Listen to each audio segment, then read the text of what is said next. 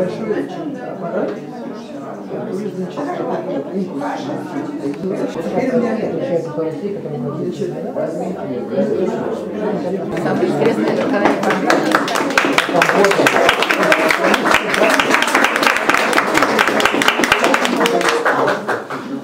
evening, ladies and gentlemen.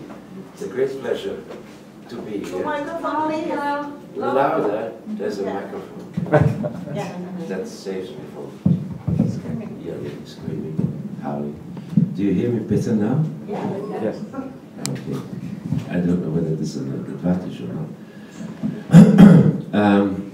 I'm very happy to have 3 artists with me today. Happy to be here, first of all.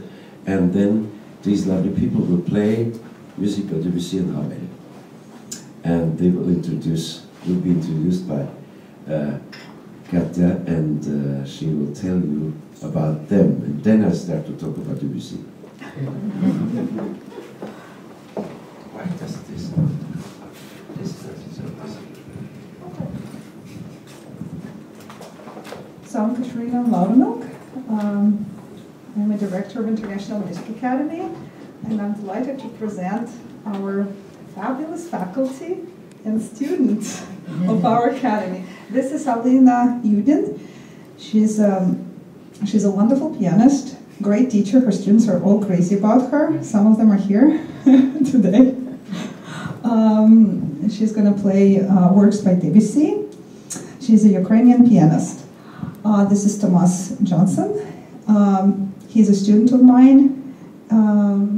He's preparing for a state competition, and he's performing Ravel Sonatina, second and first movement, the second and third movement.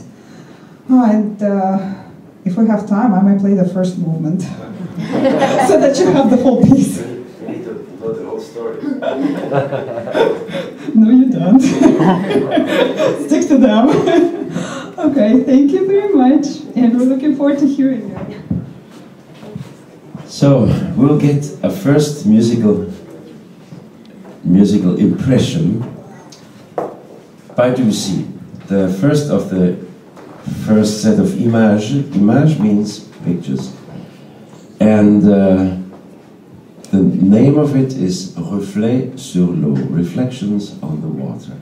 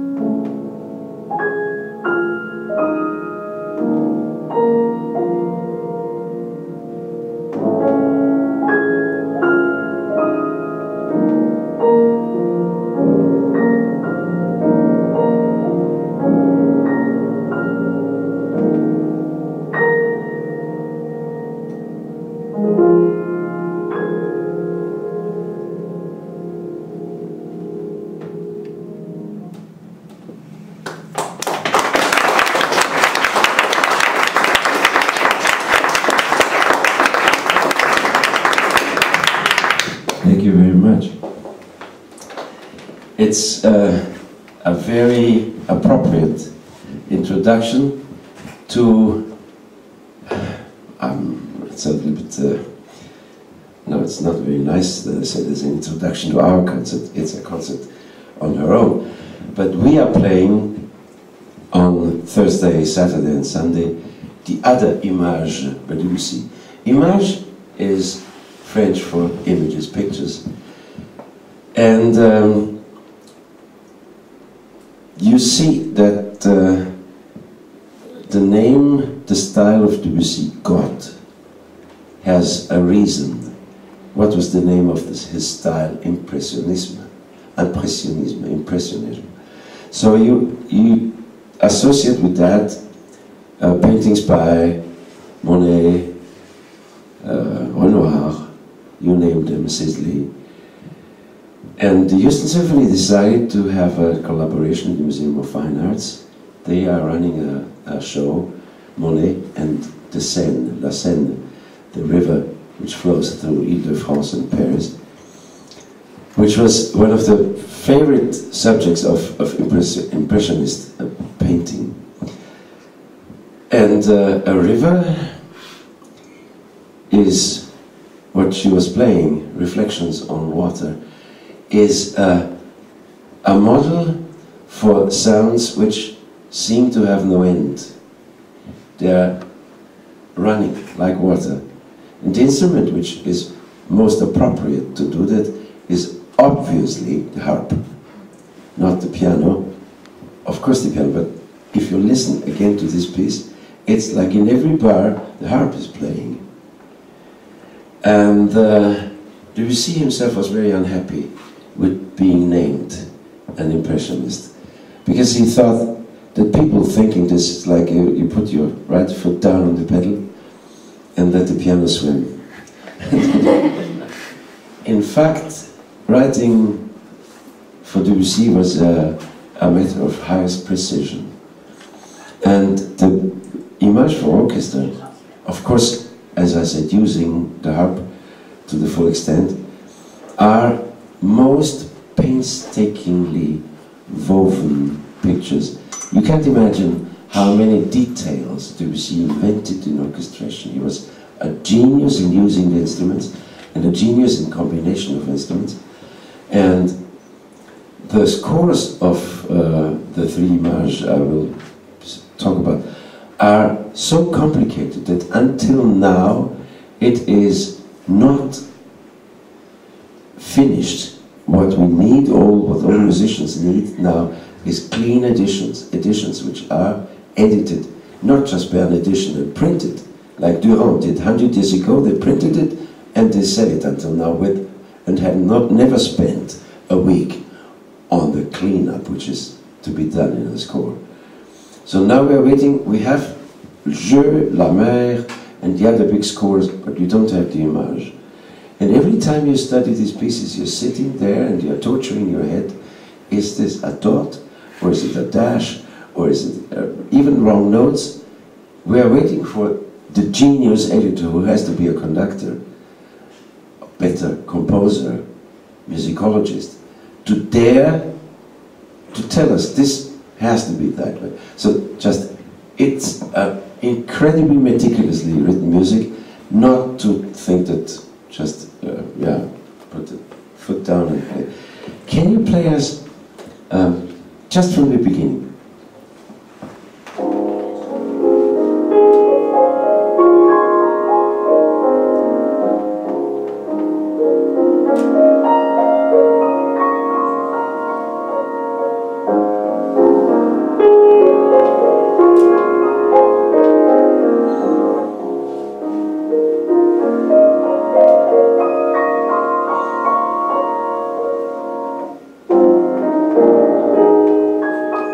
Okay, there are a couple of features of Debussy's music which are very clear.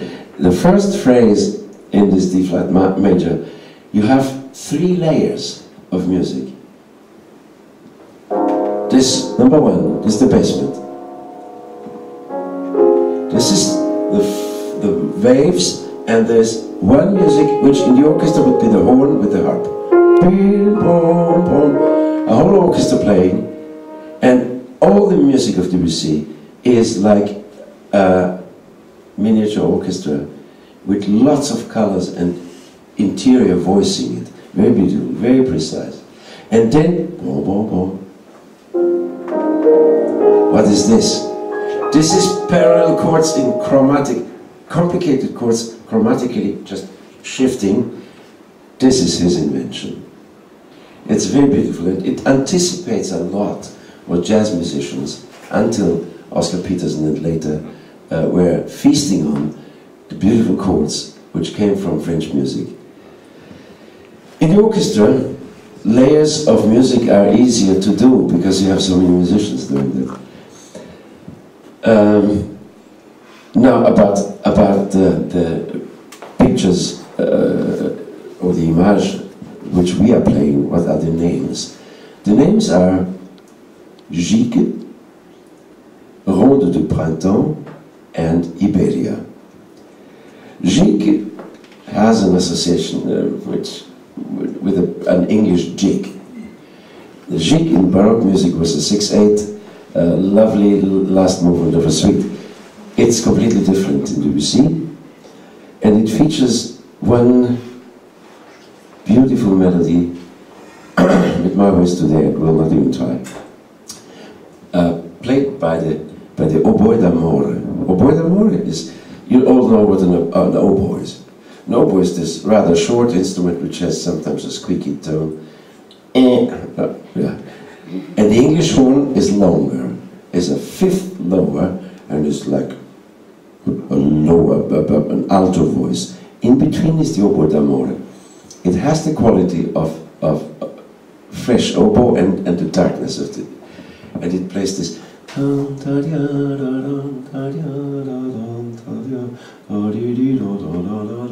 which is seemingly a folk melody. It's not, it's Debussy. It's usually meant to be an English tune. So Gigue was by musicologists put in the English corner. Ronde de Printemps is French. Ronde de Printemps means round dances of spring, and uses French melodies. Very rare case in Debussy that he uses a folk melody because it was far too let's say, sophisticated, or he didn't want to be seen as a cheap user of folksy music. But nous n'irons plus au bois, we will not have a walk in the forest anymore, is the name of this, which comes in 100 different all in bigger, smaller versions. Around that he does this round dance. Very beautiful and incredibly tricky for the orchestra, and not gratifying because nobody in the audience should ever have an idea that this is tricky. It should just sound fresh and friendly. And the most famous of the image is Iberia. Iberia obviously means Spain. And Spain, in 3 movements, has 3 picturesque names. The first is par les rues et les chemins, on the streets and the roads, and you literally can see the too close? Yes.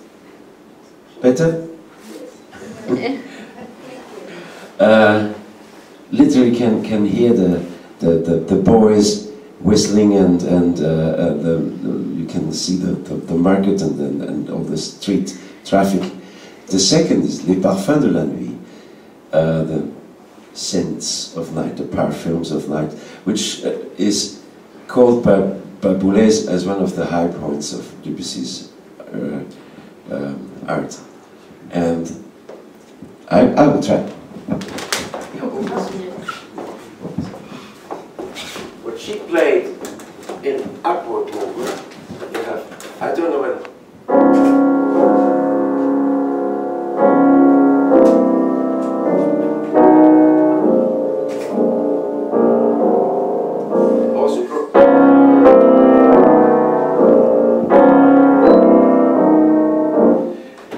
Is core ingredients of many Debussy pieces. And the last movement is Matin de jour de fête, morning of a holiday, of a holy day, with like a tourbillon. What is a tourbillon? A whirlwind of melodies, little motives floating in the air, and then the whole orchestra sounds like a guitar. It's the whole string section, not the cello, but the violas and the violins take the fiddle down and play, strum it like a guitar.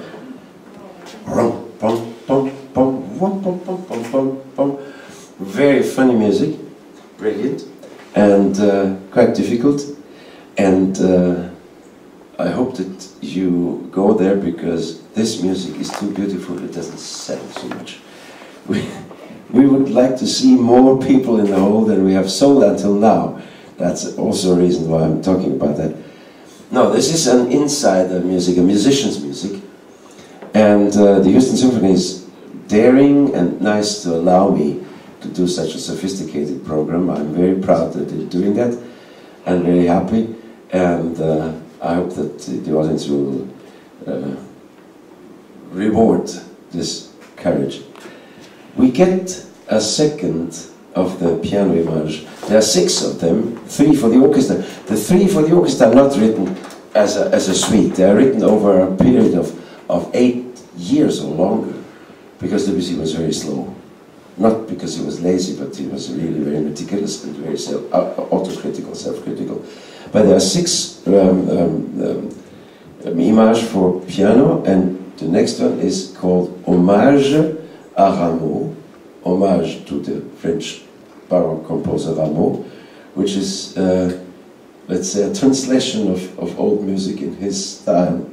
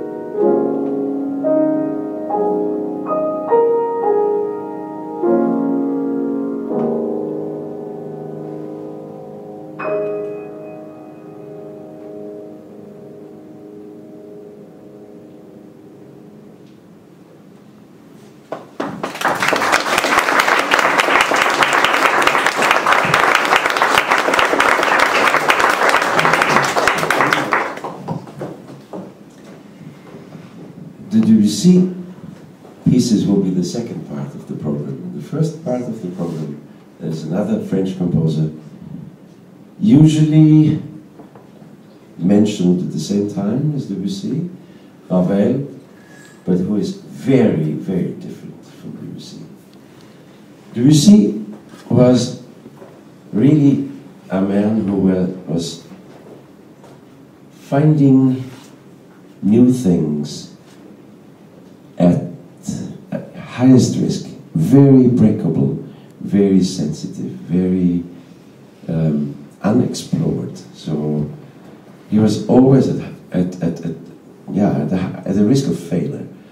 Ravel, who was about 10 years younger, was a master and of the highest security, of the highest precision, of a Swiss watchmaker's precision. Not like Debussy was precise to the new little things. Ravel was writing perfect objects, toys. And they both respected each other very much. Some people wanted to create kind of a Brahms-Wagner opposition. It didn't work really. They liked each other and had great esteem. But Ravel is more popular than Debussy because he wrote a couple of really outward brilliant pieces like Daphnis or La Valse, or piano pieces like Scarbo, which is one of the most difficult piano pieces ever, in a translation of Liszt in a new language. And then he also had the same, you see, Hommage à Rameau, it doesn't sound like Baroque music. Probably the Gregorian chant at the beginning. Ravel also was looking back. He wrote after World War I, homage to 6 friends who had died in the war, Le Tombeau de Couperin. Le Tombeau de Couperin is the grave of Couperin, which was a contemporary of Rameau, means in French not that you go to the graveyard and see the tombstones. It's an epitaph, homage, rather literature than in stone. So the suite Tombeau de Couperin is made of 6 movements, and they are all Baroque dances, real dances, not like this. A little bit the same we will hear now is the Sonatina. Sonatina was a small sonata in the classical time, usually written for young people or for people who didn't have lots of time. So Beethoven wrote Opus 53, Waldstein, which is a half an hour. Then he wrote Opus 49, 1 and 2, which are both only 15, 16 minutes, and they were sometimes called Sonatinen, kleine Sonaten, little sonatas.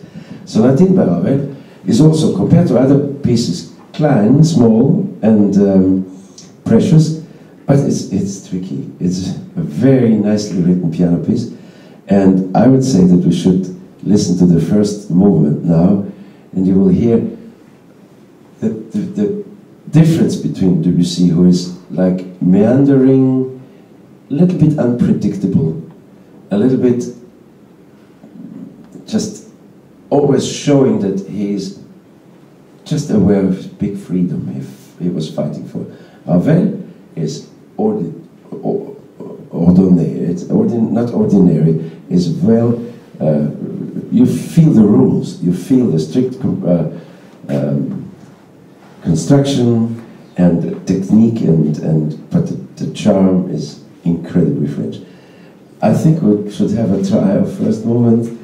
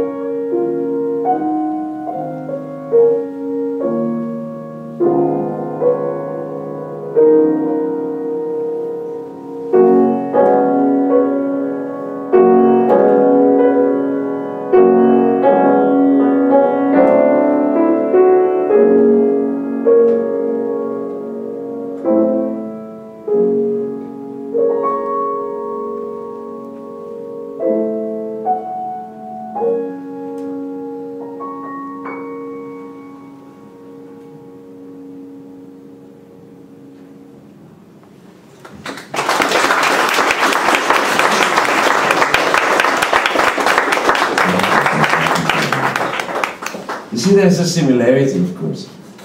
It's using similar chords, like those 7th chords in 7/9, but there's one main difference. Debussy would never have written a sonata movement with an exposition, a development, and a recapitulation of first subject, second. It comes back at the end, like at the beginning. This is Ravel looking back. Why did I mention the Tombeau de Couperin, which was an homage, like Hommage à Rameau? If you listen to this music and to Tombeau de Couperin on the piano, you immediately feel that there is potential of orchestration, and Ravel did. He did 4 of the Tombeau de Couperin. If he would have decided to make a little sinfonietta from the sonatina, it would be a beautiful orchestra piece, and it lends itself to orchestration. What we are playing is called Ma Mère Loire, Mother Goose, Matushka, Gusine Polski. This is originally 5 easy pieces for piano 4 hands, written for 2 lovely children of a friendly couple, where he could spend time with them, even on their boat.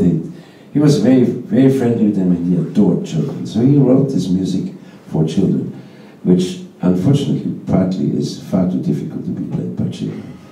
But it's very nice, and well, the beginning of the first La Pavane de la Belle au Bois dormant, the Pavane of the Sleeping Beauty, is so easy that even I could play, but I don't make a fool out of myself.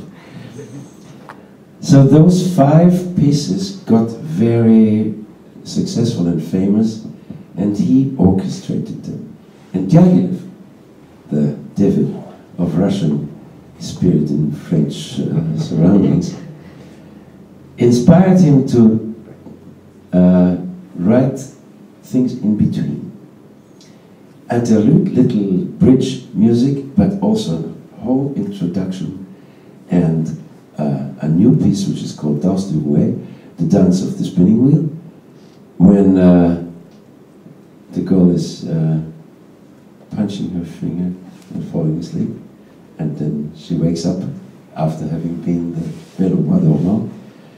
This is about a 30 minutes piece. It's just a gem, a joy to listen.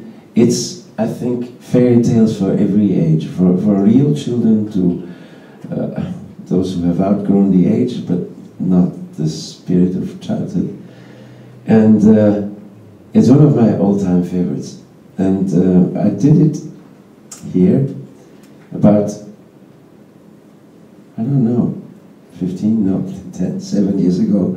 We did also the Debussy Image I was looking up 11 years ago. And still, again, you see, the Ravel pieces are precise, well constructed. The Debussy pieces are like a building of Gaudi. A French building like Corbusier and Gaudi, like this. I don't know what is more interesting. Certainly, from my point of view, it's more difficult to write like Debussy. And I had a teacher in Italy, a very famous man. His name was Franco Ferrara, who once astonished me by saying, "Ammiro Ravel, I admire Ravel, ma adoro Debussy, I adore Debussy." This is strange to say that Debussy in your mind lasts longer. But let's be happy to have Ravel. You will hear more of Ravel, special features in the second movement of the sonata, which is a minuet, really in the old style.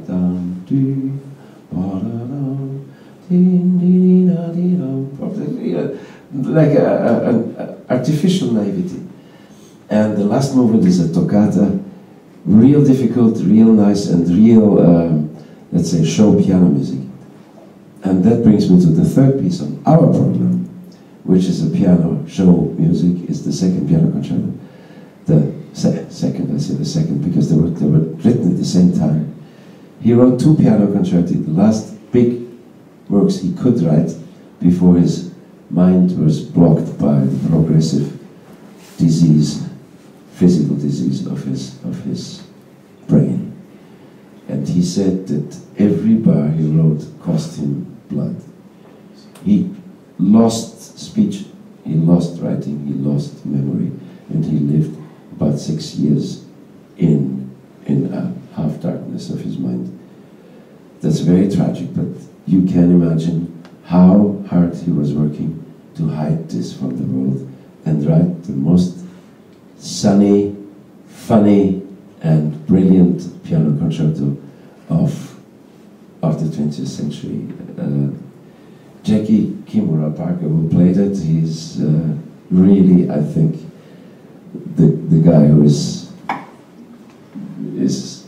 just born for that, with his American upbringing, because Ravel was imitating or quoting or just lovingly using little tastes of jazz in this concerto in a very French manner. And you will enjoy this because it's the most anti-Debussy piece Ravel wrote. It's very skinny, very brilliant, sharp edge, and very difficult for the orchestra. It's a concerto for orchestra. Every wind player has a solo in it, which is in the book of audition excerpts. If you go into an orchestra and you want to be a little clarinet player, you have to play Ravel concerto. If you're a piccolo player, the piccolo solo. If you're a trumpet player, the trumpet solo. Horn solo, bassoon solo, you name them. It's for everybody, clarinet, for everybody, it's difficult like a solo piece. So it's a parade of soloists on stage, with the pianist, of course, beating everybody. That brings me back to the sonatina, to the minuet, like homage to earlier music, and to the toccata, which is like an anticipation of the perpetuum mobile of the last movement of the Ravel piano concerto. If we could invite our young artist, Thomas.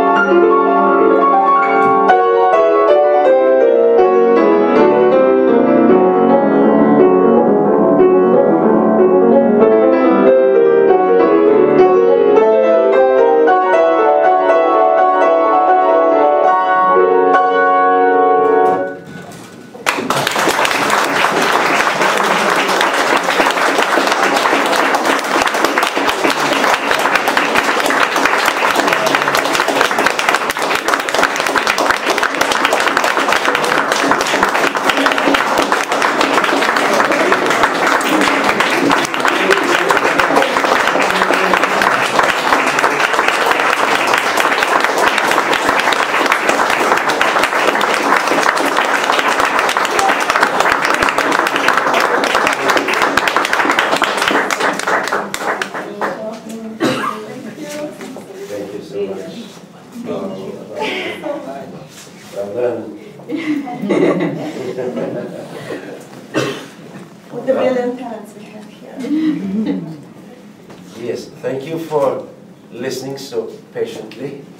If you have any questions, I will try to have any answers. If you don't, even better.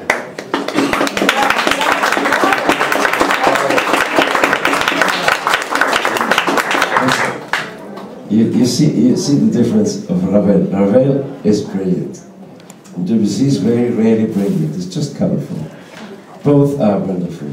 And if you have time on Thursday, Saturday, Sunday, I beat the drum silently. Thank you.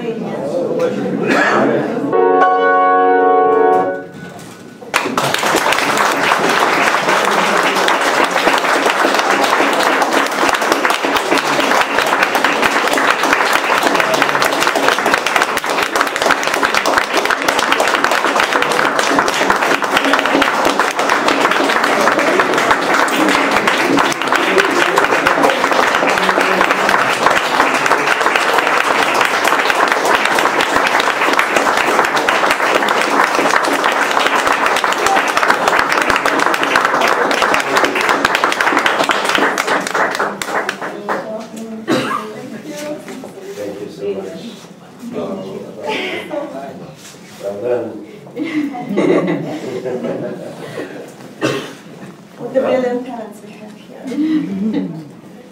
Yes, thank you for listening so patiently. If you have any questions, I will try to have any answers. If you don't, even better.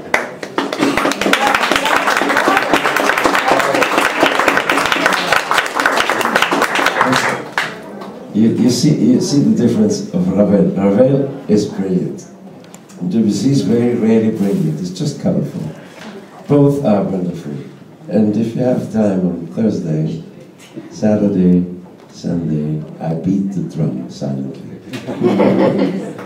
Thank you.